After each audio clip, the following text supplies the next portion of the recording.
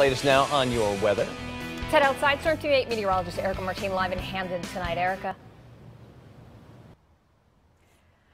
I'm hiking right now in Sleeping Giant State Park, and right now I'm just holding back those showers at least for another hour or so. Our storm track radar picking up on some showers just to the southwest, moving across New York State into Connecticut. Now, we do have a warm front also sliding in, so right now in our headlines I am tracking that warm front, those showers, and some patchy fog building through the overnight hours. I do think we may see an isolated thunderstorm tonight, some rumbling certainly, but it's really not until later tomorrow night when we start to see some heavier downpours and some more isolated thunderstorms. Otherwise, we do have our wider perspective here. I want to show you our national radar and zoom on in to Connecticut. We're seeing those clouds build and those showers again approaching about another hour or so. We're going to start to see some showers out there. Hour by hour forecast, folks. I want to show you this 48 hours in advance. We're going to pause this a few times. We're going to take our time to this. So starting at 7 p.m., seeing those showers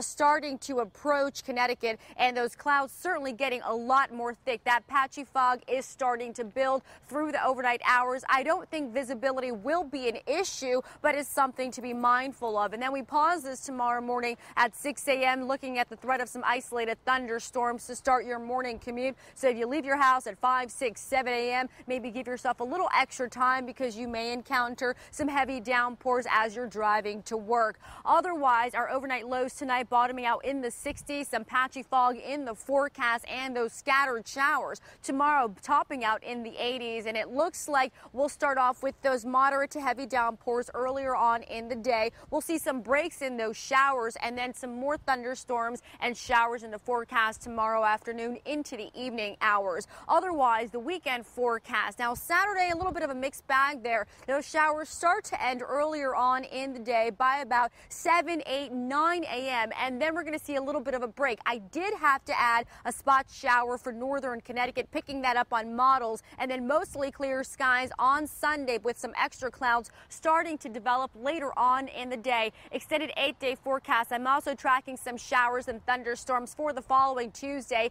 into Wednesday. Otherwise, temperatures really just set on the 80s for the next couple of days. You be sure you log on to WXEdge.com for more weather updates. And I'm going to go ahead and continue my hike up to the top. I'll see you back in the studio at 10 and at 11.